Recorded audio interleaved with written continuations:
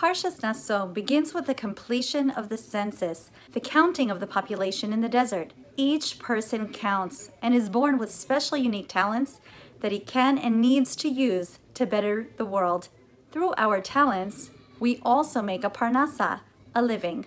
But interestingly, there's a pasuk that teaches that every gift offering of what is sacred, which is brought to the Kohen, shall become his property. For example, the first fruits, the bikurim, were brought from the 7 species for which the land of Israel is praised: wheat, barley, grapes, figs, pomegranates, olives, and dates.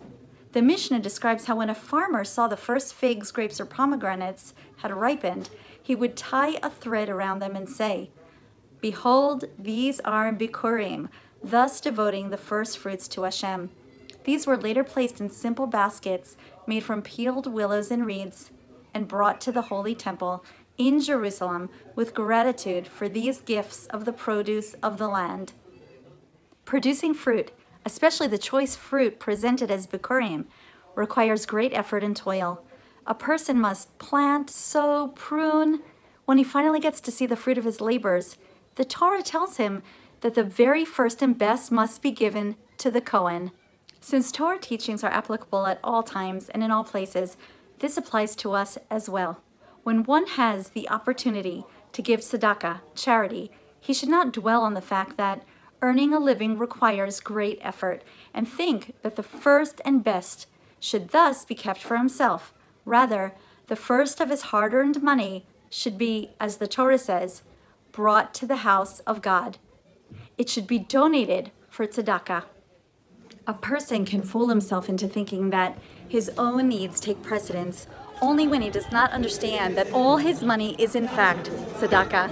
Such a person has yet to free himself from that feeling that the money he is considering giving away belongs solely to him, coming without any assistance from above. When a person feels that he alone is responsible for his wealth, it is difficult for him to share it with another. But if a person's evil inclination were simply to declare that he should not give money for tzedakah, it would be ignored.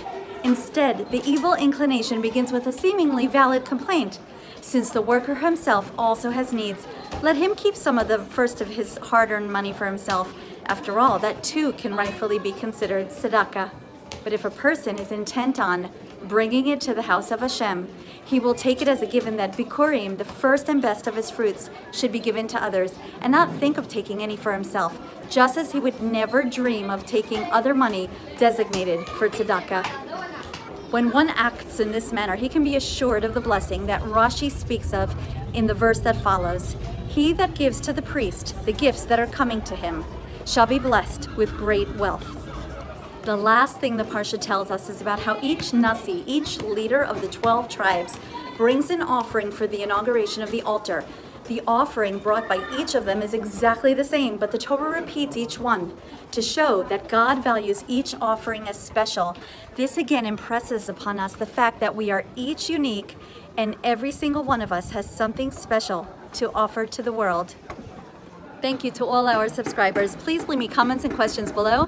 And remember to click like, and most importantly, if you haven't already, subscribe and share the videos across your social media so we can continue to bring you new content each week, uniting people by inspiring them to increase in random acts of goodness and kindness through technology and Torah.